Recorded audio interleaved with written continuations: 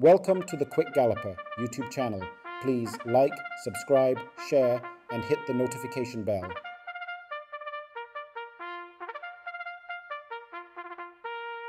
This remarkable narrative unravels a groom beyond compare, a story that resonates with the power of enduring commitment and the richness of a shared journey through life's many seasons. Alvin Graham's tale is not one of fleeting moments or temporary bonds. His voice, seasoned with the wisdom of years, carries with it the weight of experience. Alvin takes us on a journey through the years, the challenges faced and overcome. As Alvin Graham reflects on his life as a groom, he does so with the eloquence of one who has not just observed life, but has lived it to the fullest. Let us honor Alvin Graham, whose life as a groom has been an inspiration to us all. Quick Gallop, jhay.com, and its YouTube channel, The Quick Galloper, present the lifetime narrative of Groom Alvin Alexander Graham, the man known as Fish and Rice. Today we have with us Alvin Alexander Graham, the man popularly called Fish and Rice. Good morning, Mr. Graham. Morning, gentlemen. And I'm here waiting to say what you people, question you'll have to ask of me and what you want to find out about me. I'm very interested in that because I'm in the game for over a period of years and no one ever give me this personal privilege to be in the position that I'm into presently. So I appreciate a whole lot. Well, I must say welcome to the Quick Gallop and its YouTube channel, the Quick Galloper, and we are happy to have you. That's Yes, what sir. we are here for, to show the general public all that happens on the backstretch in racing in Jamaica. And it's very fortunate you people appreciate racing and that particular issue. And the grooms, that is the most important factor in racing because they are the person who take care of the machinery, and in every industry, the people who take care of the machinery is the most important person because without horses there's no races that can run. And that being said, where and how did Fish and Rice get involved in horse racing? In horses. I was born in Nagwed, 1947, 6th of June, and there and then you didn't have any short pass cut to go to the sea. And they were horsemen always walk in the morning, go take the horses to the sea and then come back in that channel. So one of these mornings I met a gentleman by the name of Winston Dixon, and he asked me if I would love to ride horses, and I said yes, I would love to be a jockey. And he take me to Mr. C.C. Thomas Stable, a man that used to have an owner and trainer's license. In those days you could get owners and trainers license at the same time. You used to have horses like Clifton Sport, Strawberry, Royal Cash, and all those horses in training. So I was there for over a period of time, and then my apprentice master, which is Mr. C.C. Thomas, died, and he also left to attend to his personal business. So I left and get back home. When I get back home... About what year we're talking about? I'm talking about between 1962, 63, 64, 65. Because from I was 10-year-old, I come into racing. I came into racing on that time. And you can continue to tell us how you Well, my performance was very good in exercising horses because I used to exercise horses with men like Glenford Walker, E. Thomas Manny 92, Hewley Jackson, and all those jack. So, and they used to give me a rating. But eventually I have to get back home and come back in the game and start grooming horses with a man named Mr. Leslie Bake. It's me who had won the first race for him with the horse named Stars and Stripes. Warren Myers used to own that horse in those days. So I start working with Aswell Lee. So before we go into that, Yeah. so you actually came to the track with the intention to be a jockey. Yes, that's what I came here for. And when that didn't work out, no. I turned to the side of a groom. Okay. And when did you get your groom's license? I got my groom license 1969, exactly. And who was the trainer? The trainer was Aswell Lee. And then I worked with Aswell Lee one race horse like the Black Magic, Cespedes, and all those horses that they say couldn't have won races, but true, I'm a man who loves to take care of horses the best way. That's how I comes out on top of my opponent at all the time. In those days and now, what ratings would you give the grooms then as against now? In those days, at least the wages were cheap, but at least the economical resources was down that you could have afford yourself to buy food and survive. But there and then racing has improved a whole lot, tremendously for what I'm seeing presently now. Because if a groom at one certain races you can come out and with X amount of financial resources. And then there and then groom is not getting the respect that it's supposed to get out of racing presently because of the people that just come into racing, the man who come to grab quick and run. But racing is not like that. The whole fraternity of racing is a program. It's not an overnight issue. As a man who has been in this for a long time, could you tell the general public what it entails when you come in the morning, what you have to do in looking about a horse? The process you have to go through? Yes. When you get into the stable first thing in the morning, you'd have to get yourself changed because horses is like that. And mark out the stable, sponge out your ass, saddle that horse and take him to the track. When you get back from the track with that horse, you have to get him a fresh bath and there and then and take care of the horse. Feed us and things like that. But particularly for this reason, you know, I'm saying that the attendance that a groom should have, the privilege that a groom should have got in racing is not there. Because most of the people who come to racing and who own horses, who train horses, they don't show the grooms that respect that they supposed to have got from them. Because a groom is a very important factor in racing. Because when everybody had gone to their sophisticated places abound, it's the groom who left with the horse in the stable. So you see, the particular issue that a groom have to take up is very important to the game, the sector and a whole. Have you enjoyed your journey in racing? Yes, I enjoy my journey in racing because even this horse that we're standing in front presently. Who is this horse? Sensational Move. I took this horse from non-winner 2 and he's now in overnight allowance. So that to show you the performance is very good. So I appreciate the whole issue. And there's a gentleman, there's a trainer by the name of Errol Sobrati. He had taught me a whole lot in the game. He had died a couple of years back. And there and then I'm working with his son presently. That in particular for what me and Gary Sobrati have gone through, you have to say I'm his apprentice master. Because when he was a jock and he couldn't have won any race, his father gave me a horse by the name of Prince Soberan. And he asked me on the track how he's supposed to row that horse. And I say, just keep him on the track. 12 lengths he had won by on that occasion. The other week, he asked me the same question, how I'm supposed to ride the said horse. And I say, stay on the track, he won by 10 lengths. So I'm working with him now presently.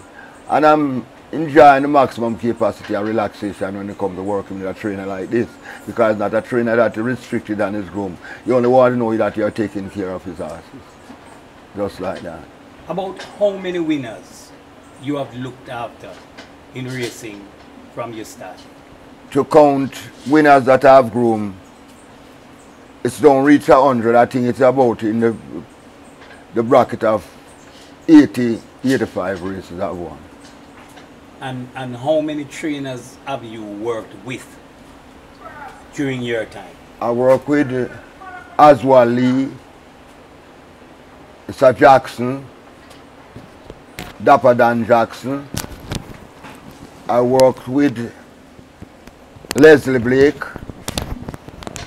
I worked with Mr. Freeman, Arbor Freeman, and those trainers. Those are the trainers that, and I also work with Mr. Roderick Forbes, I've won with the horse for Mr. Roderick Falls, named One Accord, owned by Fetty Gums in Spanish Town. And Mr. Forbes, those people had died, and I'm still here in races, so I give God thanks and praises for that. Because presently now, I'm in a good position for both health and financial resources. So I must thank God for that particular issue. And with you saying that, how much longer are we going to see you? The gift of God is the turn of life, and the wages of sin is death. So I tell myself, mighty God, go before me and do thy word thyself. So I tell myself that I think the Father God is going to permit me to go a long way within this particular time where racing is concerned. And I feel very proud grooming horses, because it doesn't matter what position a horse into. Horse always change from me because of the care that I got to give to a horse. Because I love horses, not the money, not the financial resources that I've got out of the game, but I love horses. When you are not in horse racing, doing your general horse racing business, what do you like to do? Well, I like to get to the sea, take a swim, get some fresh steamed fish to eat, get back to my house and take a few drinks. In those days, I used to drink a lot. But when I get my two drink, I always solid same way, can keep going.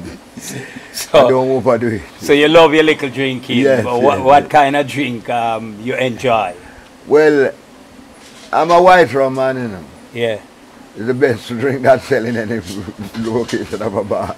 And I know you have the name Fish and Rice, so yes. I'm going to ask you, what kind of food you enjoy? I enjoy fish and rice, of a fact, because no one in this world can steam fish like I do, and Mr. Sobrat will tell you that too. Gary Sobrat will tell you, because he said that I've been eating the steamed fish all over America, England, Canada, all through, and there's no one that ever steamed a fish. Let him enjoy it the way he enjoyed the one that I steam. For me, him, Alan Maraj, and Everall War Jr. we go to down. I was living in Martford Road, down by Martford Road at that time, and I have a snook head in the fridge, so I go down there and steam it for all of us on that particular day. And they enjoy it, and I mix some lemonade with lime, lime, and it was nice. Yeah, man. What about family? Oh, yes. Along the line, I've got 4 children. 1 with one woman, and 3 with the woman that I was living with, and she died a couple of years ago. One of them was a police, and they killed him out by Tarspen where I was living at that time. But from he had got graduated, I should have think twice. 2 of my sons is in America, and I live with me and my one daughter that live at the house that I live into in Trinidad, Portmore, and my granddaughter. So I find it comfortable living this way because I've enjoyed racing, and racing is my personal sustainable resource that I get cash from, and I've been doing tremendously good, because the average, my particular standard in racing, I could be a trainer, but at least the experience that I've got is greater than a lot of trainers that get licensed recently, but I don't watch that. I watch to get an horse that is active and can let me achieve. And I always take care of the horses that I have under my portfolio. So how many horses do you have under your care at the moment? 2 presently. 2 presently. Yeah. Have you ever gone abroad or anywhere else to No, do not at any all. grooming? Not at all. I enjoyed being in Jamaica as long as I'm around horses. I couldn't leave this interview without asking you about something that I personally know about you. You have always boasted that you are the best singer, not probably only on the track, but yes. anywhere. I would like for Fish and Rice now to give Jamaica and the world anything that you want to put here, as long as it's worthy for airplay. Children of Zion, the gate is always open. That's the only way we'll have to go. It will be good to be there by the gateways of Zion of love. Good to be there, it's good to be there. Look how many rivers we'll always have to cross. Life got such a long way to go. But it will be good to be there by the gateways of Zion of love. Good to be there, it's good to be there. Children of Zion, the gate is always open. That's the only way we'll have to go. It will be good to be there by the gates of Zion of love. It's good to be there, it's good to be. Yes, Fisher Rice. Entertainer extraordinaire.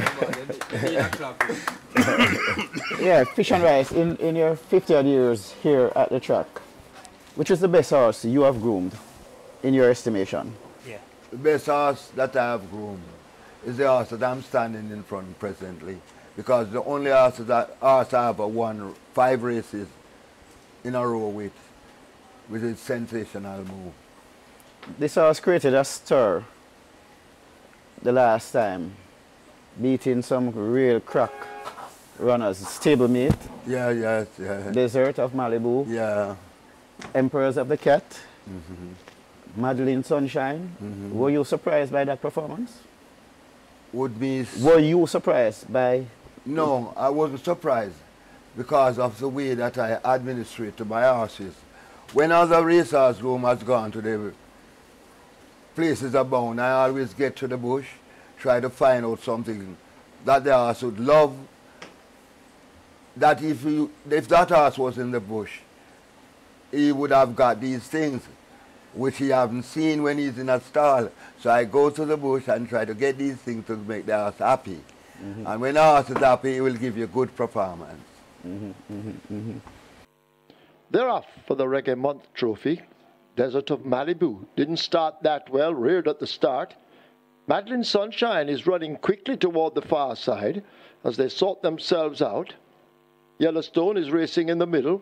Sensational move not too far away. A gift from Ben, more toward this side. Emperor of the Cats is the one racing right against the stand fence. And Desert of Malibu, the favorite, now begins to get going as they head away now toward the final quarter. Emperor of the Cats under the fence. Desert of Malibu in between horses. A gift from Ben and Yellowstone race toward the center. Sensational move is also running quickly as they've left the quarter pole and now make their way toward the furlong marker.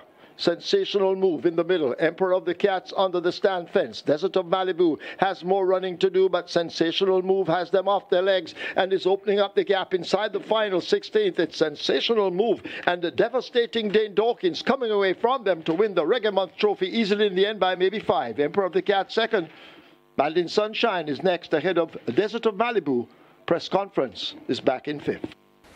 Again, you don't find many grooms here doing 50 odd years, and you have that under your belt. Which is the best horse you have seen run here at Caymanas? Best horse that I have seen run. Or horses. Horses is that run here. Well, practically and probably you don't really know those horses, but I like the horse that name Legal Light. Legal Light is a very tremendous horse. Yeah, and his action is just like the horse that I'm standing in front presently. Because he walks slow, he do everything slow, you cannot rush him, he do everything on his own merits. But when it come on a race day, you don't catch him when it lasts 2 furlongs running. When him pass you forever. Yeah man, Legal Light. Who are some of the trainers that you have enjoyed working with, personally? Aswal Lee, Errol Sobrati, and presently Gary Sobrati. When Gary Sobrati had just got his license, I'm the groom that won his 2nd race as a trainer. with a horse by the name of Remington Express. You had won the first race as a trainer with Royal Invitation. And then the second race is Remington Express with Mr. DaCosta out of the street. But I've been doing these performances over years. Every time as a groom, I have one horse is among the top trainers, them working with a particular trainer. I always come on top of my opponent. Outside of trainers that you have worked with, who are some of the other trainers that you would have seen perform over the years and they just get maximum respect from you? Oswald Lee, for sure.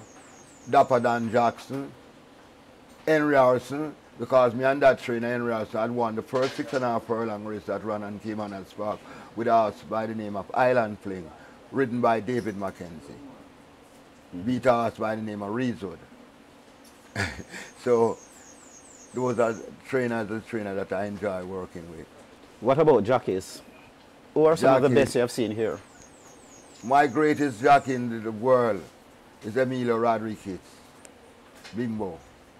It won a race and horse named Kiskadi for me over from same Garrett Sobrata stable. That was a race, that is a copybook ride. The horse that he had beat on that occasion was way in front, and nobody had gave Emilio Rodriguez a chance on Kiskadi. And the last whiskers of the race, he'd won the race by a short head. So that's a very good jack.